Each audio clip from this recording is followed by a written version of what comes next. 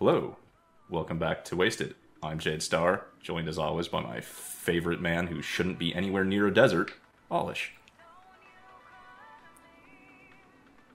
Unless he's melted already. So we have a lot of unfinished business at the Oni Express. There were a few things I just got tired of sitting around listening to people talk at me about, so we're going to go talk to those other two people. And by what you mean you're going to go talk to Dick?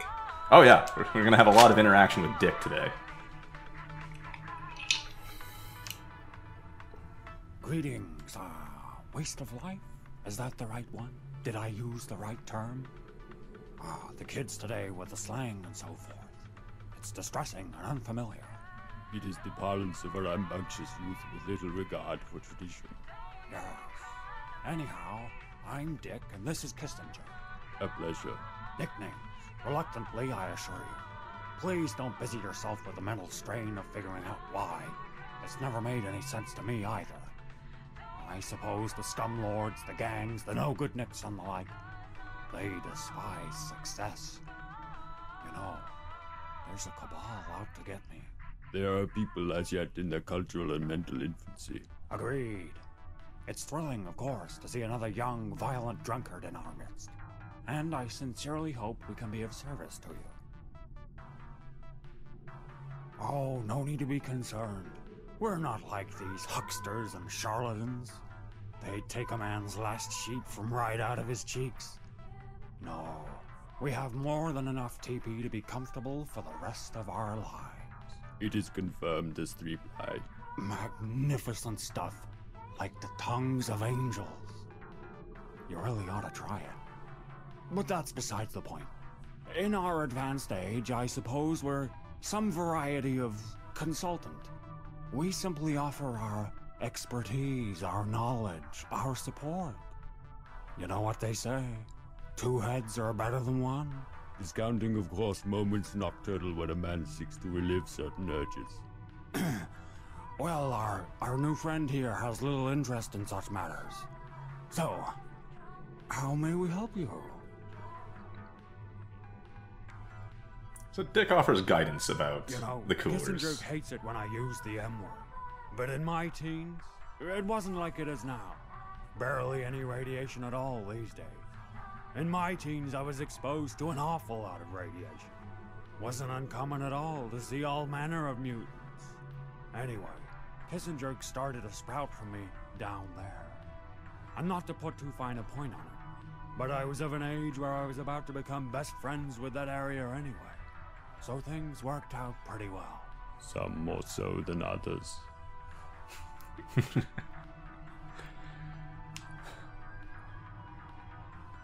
Well, from what little I've heard, it was built by or for the use of doctors.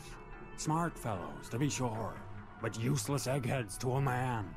The title impresses me little. When one is stripped of accolades, accomplishments, guns, vile haircuts, and whatnot. What he does then, that is the true measure of a man. Well, sorry, I seem to be striking the wrong tone for such an occasion. Some environmental contaminant, no doubt their own doing, meddling quacks, seems to have turned whoever was inside into some manner of mindless, violent beast. Now, of course, in the place and time we find ourselves in, this is not altogether unusual. However, these people, they scratch and bite. They are reduced to primitives. Quite so. Ruddy mans, the kids call them. You'll be pleased to know that they can operate a firearm. Again, not unexpected for these lily-livered intellectual types. But the scratching and the biting and what have you. It smarts to be sure, but it's also highly infectious. Such unpleasantness is usually best dealt with from afar. I wouldn't recommend tangling with them directly. Do the American thing and shoot them indiscriminately. Or employ devious cunning. The Spewmen. Yes, they inherited a great deal of goodness from their American ancestry. But through the hard work of today's youth, overcame it. Virile, strong, this and that. But a slovenly, unthinking bunch. Like the rest of you, but more so. It is sometimes wise when faced with a difficult opponent to undermine them. Ah, yes, the tripping hazards the kids are so fond of. The proverbial nuclear option. It may feel a shade cowardly, but what the big folks have in brawn, they make up for in a complete lack of brains. Lure them onto a pile of explosives. It won't be hard. Much easier than beating them up, that's for sure. There is an issue I wish to speak about with you in private. Dick, if you please, I must touch upon sensitive issues with our associate. Oh, certainly. Just let me know when you're done. Give me the signal. You know the sort. Please, come a little closer. Prying eyes turn up in places most unexpected in modern times. There is an issue that drives a wedge between myself and my companion Dick. Dick remains blessed well into his advanced age with a head full of hair. Such blessings have not extended to me, and I have become as bald as the day I was mutated. A situation I wish to remedy but have not the personal means. Appearances count for much in such a vile and reprehensible time and place. My presentation presents a disunited front and I appear as a junior partner in our enterprise. An unfair and frustrating position given the extent of my input. I do not wish to shrink into insignificance in Dick's shadow. I intend to go hard as it is said by the youngsters in my capacity as a professional. To do so, it has become apparent that I require a prosthetic. Relieve 25 residents of the wasteland of their scalps. That would seem an adequate supply of air. Return to me upon completion of this task and you shall be appropriately rewarded. We're getting a toupee for Kiss and Jerk. Certainly an interesting quest. So Nixon is the tutorial that tells us how to fight different people, and Kissinger is questing us for a toupee. Yes. Little strange, huh? Rather be killing than chilling. We've got Barstown's best on tap. Welcome to the gin and gout. We got the swills that kill, and they have too. 30 sheets to wet your whistle. So what can I get you? But now's a good chance to go grab a drink to, palate what we have just witnessed. But also, after Nixon and Kissinger already had to. Yeah, right. This is a really great mixer of the day, too, though. 2 armor-piercing to all of your attacks. It's really one of the best. Good so far. How do you want that prepared? All right, here you go. Bottoms up.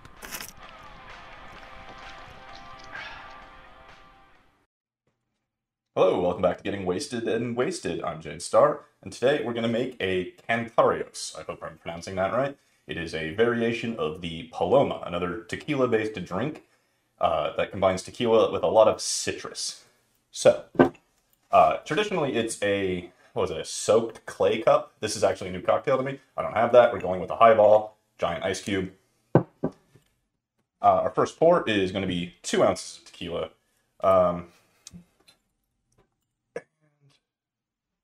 1, 2, 3, 4, 5, 6, 7, 8. Ooh, got a little extra. We should mention that this recipe I found multiple variations of, so some of it has different proportions for different things. I also got a jigger, so you can see what these look like. It has little granulated lines, so you can see where the ounces are. So much like the sunrise, we're going to get an ounce of orange juice.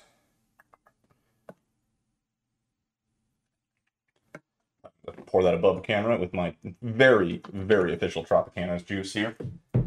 So, ounce orange juice. There you go. And then we're going to get a ½ ounce each of lemon juice and lime juice. So I'm going to take a look at this. See the ½ ounce line. There you go. That is just, you can find that in your mixer's aisle of any beverage store. ½ ounce of that. ½ ounce of our lime.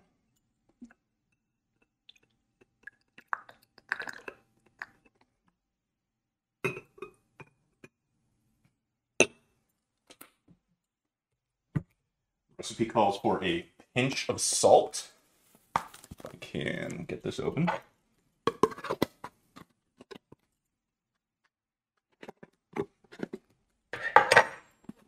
So I'm gonna take, whoop, too much. So I'm gonna just take a pinch, drop that in there. One moment. Time to waste the rest of that. And then the last thing is we're gonna float 4 ounces of grapefruit soda on the top of it. So this is just a can of squirt. We could measure it out, but 4 ounces is probably about all that's left in the glass. So we're just gonna pour that right on top to about a safe level. And lastly, stir. You can find a proper cocktail spoon or stir. I don't have one, so I'm just gonna use this long spoon I had in my kitchen.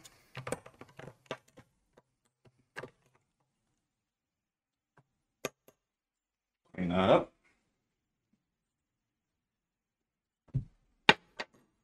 And this is one of the variations of a Paloma, the Cantarios. And as I said before, there are different ingredients with different proportions. Ooh, I see why they said to add salt. It's pretty nice. Anyway, that's all I've got for you today. Let's get to the coolers.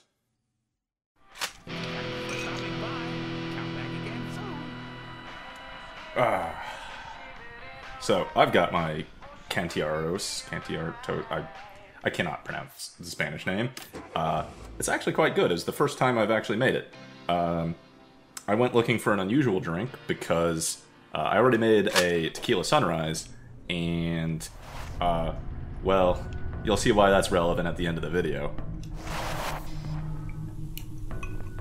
Plus, I also just had tequila laying around, so I might as well use it. I had my own ration of Canadian maple whiskey. Oh, Sortilege. Sortilege, right?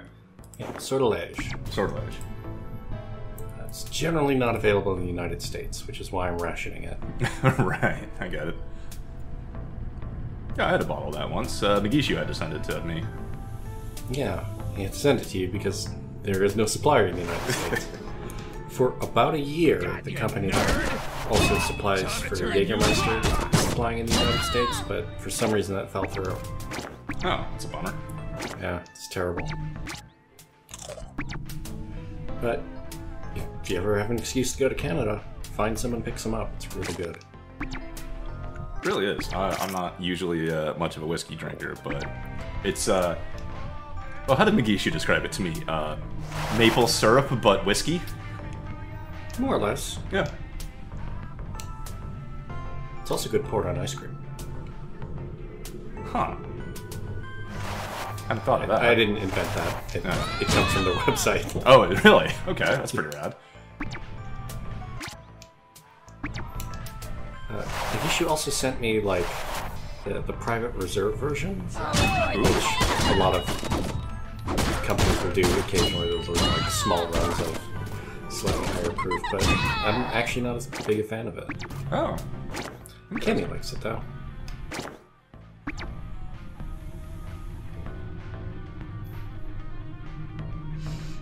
I mean, she's a big whiskey fan, and that is more like whiskey. Okay. Yeah. Magishu knew I liked sweet alcohol, so yeah, that's why you got It's sweet, but it's not cloying.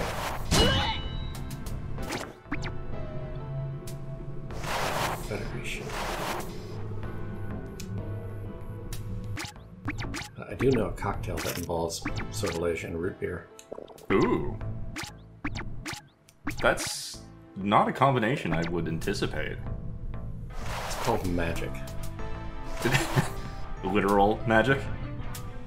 Well, sortilege is French for spells. Oh, is it? I'm gonna kill you!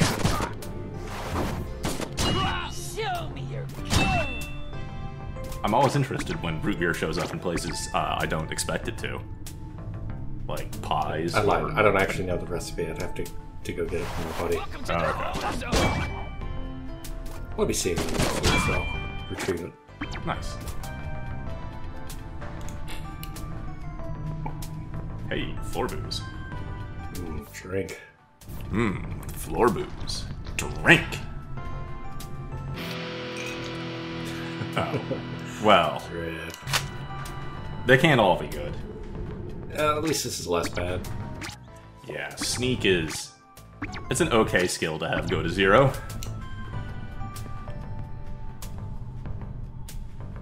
I never actually, from previous streams, knew the answer to this, but stats can't actually go below 0, right?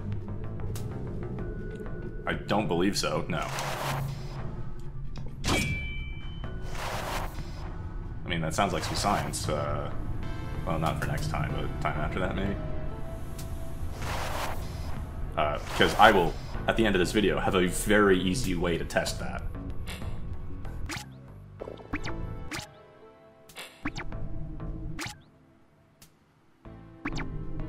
So I know we haven't really been talking about a whole lot of what's been going on, but the early floors of the cooler are not...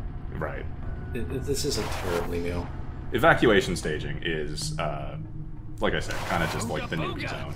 There's nothing particularly dangerous here, and there's so many lockers filled with med stims that it's really easy to stock up, and you can basically come in here with nothing and leave with a kit and all the medical supplies you can carry. If you already have a kit, you can go through it relatively quickly and just top up. Yep. Which is more or less my plan from here on. I do need to kill as many raiders as possible for Dick. You do all sorts of things for Dick. Look, man, it's a tough wasteland out there. And they've got 3-ply. The tongues of angels. I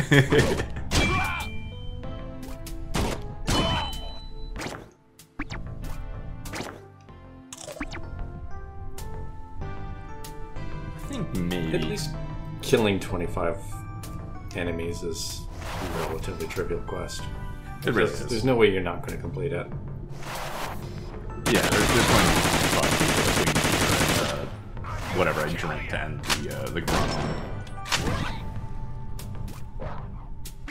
Time to play! I think in the future, there's going to have to be a few more runs into Cooler 1. The bottom 3 levels are dangerous. And there's always tempting booze down there. And so one of the problems arises, or at least choices, not really a problem, is on level 10? 9 or 10, I think it's 10. There's the booze, which are going to be really good boozes compared to anything we've seen so far. But a floor below that is the completion of the cooler and, you know, forward progress. Welcome to the ozone. It's always hard to make a decision between, you know, like if I'm in good shape, just beat the cooler, or maybe grab a really good hangover that will, you know, benefit me for the rest of however long my dude stays alive. Yeah, and that could be one of those things where it can be sort of a choice paralysis issue. Because the idea of taking good hangovers for the long run is really good. It's appealing because you want to, you know, be strong. But also, we also have to accept that every single run is transient. There's a possibility that you'll lose everything, and making forward progress in the game is something that death can't take away from you. Yeah, it's true. What I'm saying is, accept inevitable death and move forward when you can. I kind of agree with you, but for slightly different reasons. Having played this a few times, I remember my first playthrough or two just being like, I want to have all of the hangovers. I want to just juice my dude up to be like Superman before I beat the game, because I want to go in as super buff and strong as I possibly can. And like, that's fine, but it meant a whole lot of like 20 or 30 minute excursions into mid or even into a cooler just to find a good hangover and drink it. And in the end, like, really didn't need to do that. I could have shaved hours off of like my first completion time by just accepting that I was good enough and I would be okay to go challenge, like, the boss. Yeah, the thing that you mentioned to completely shift genres was actually talk about very old roguelike Angband. And this came up in the roguelike thread. The old style of playing Angband was to spend a lot of time going back and forth between floors and only moving forward when you feel sufficiently powerful. And there came to be something of a realization that the things that kill you aren't necessarily things that, repeating floors will protect you against. Rather, it's more of like a very bad situation that you just get very unlucky to get stuck into. Certain types of enemies combined with certain types of... Floor booze. Drink! terrain or herb level icons. So the people who play Angband have sort of changed the way that they approach the game. It now becomes moving more quickly and generating as few levels as possible, because that means it's less likely that there's the 1 in 20 chance that a particular type of enemy will spawn at all. And the faster you go deeper into the dungeon, the more likely you are to get good loot. Cross the bridge and fight Tiamat once instead of going back and forth and risk running into Warmac. Right. For a very old reference there. Only Angband should be older than the original Final Fantasy. Holy shit. I mean, I guess, net hacks or roguelikes are ancient, aren't they? Yeah.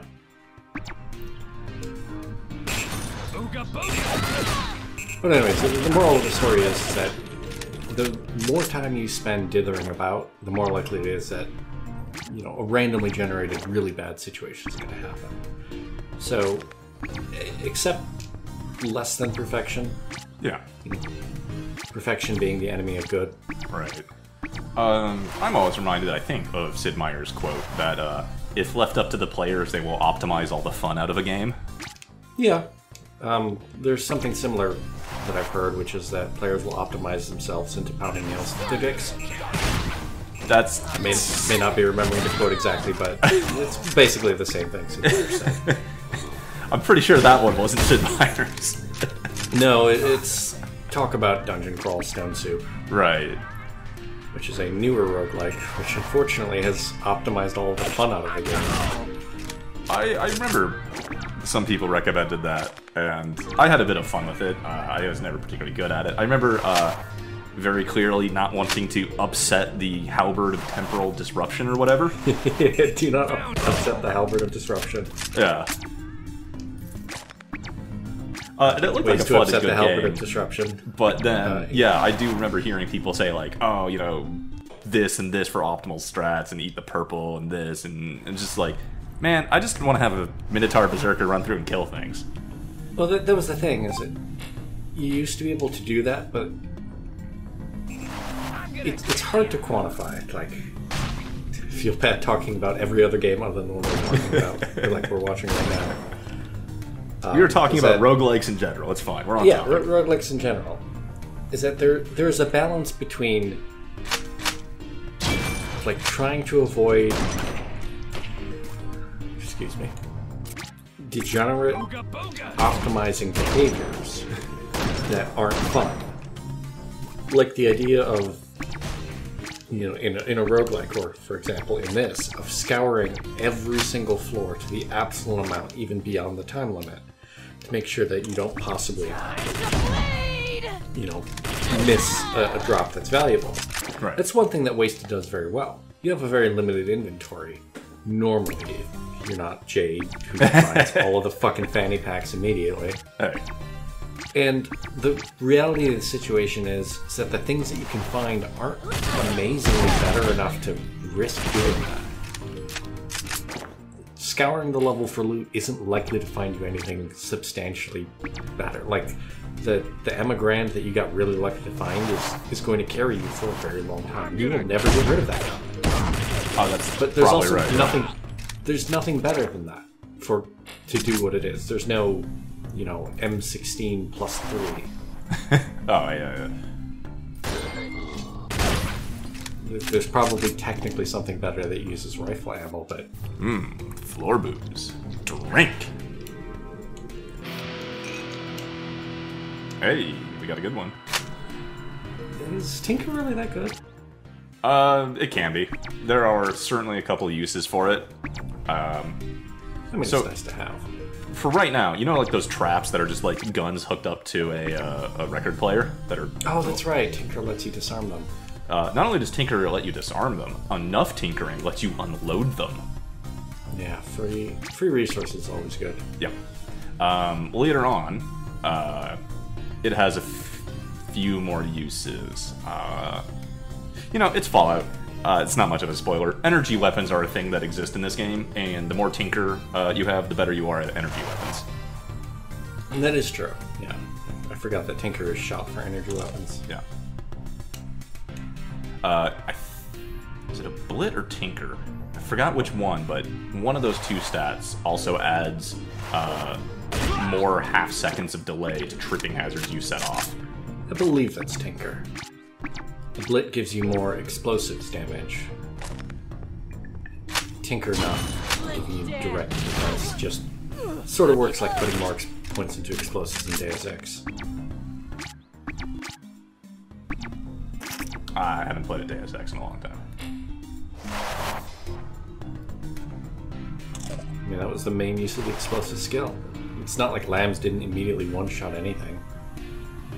More points just let you disarm them. Like, more sloppily. Right, don't get blown up yourself. Okay, you know, good time. It's important to not blow your face off. Yeah. Oh, hey, that looks familiar. Can't drink anymore. Yeah. Most boozes that have a unique effect like that, you can only drink once.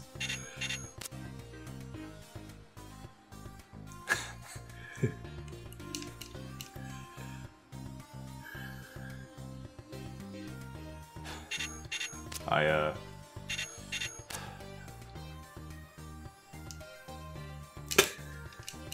feel like the correspondence between these people took a turn when the radiation hit. Pretty sure I went to high school with this person.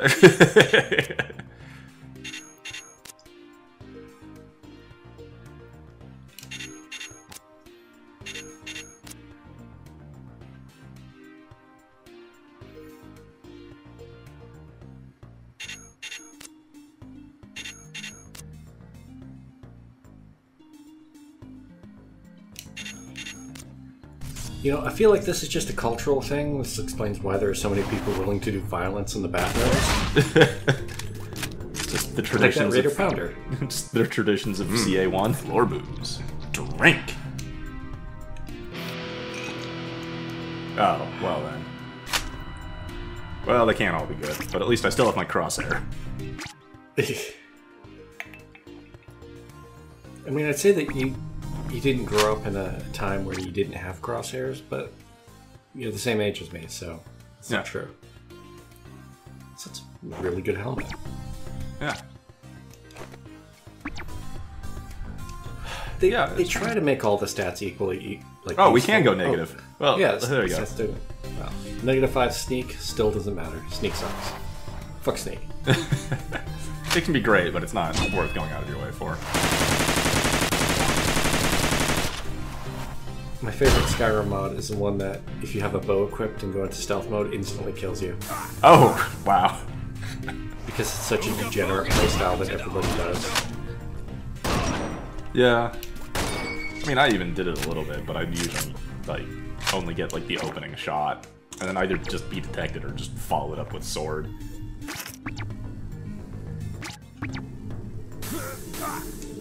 It's a hell of a mod, though. I really appreciate the sincerity behind it. It's just called, like, Nerf Stealth Busters. I feel like it's underselling the potency of the mod. It does exactly what it says. It nerfs stealth archers. Yeah, but that's...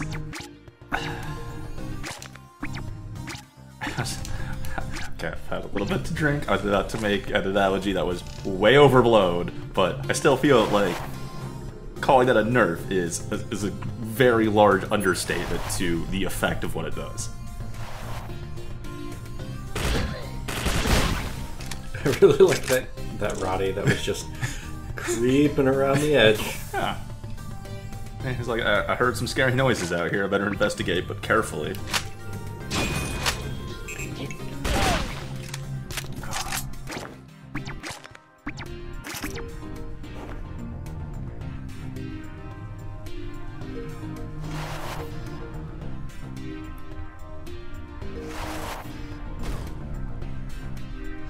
I'm lost without the signboard at the intersection.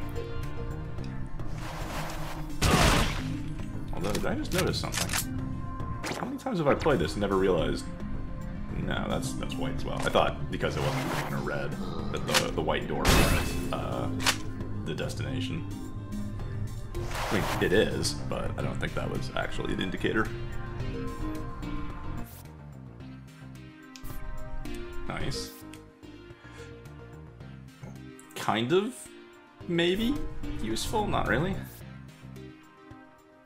That's actually really good. That's nice. Being able to carry more ammo is always good. 100 rounds per stack, and you can double up on it. That may be one of the legitimately best the hangovers you can get. Yeah. Which explains why you would have taken it. And yeah, Inspector Tequila Sunrise.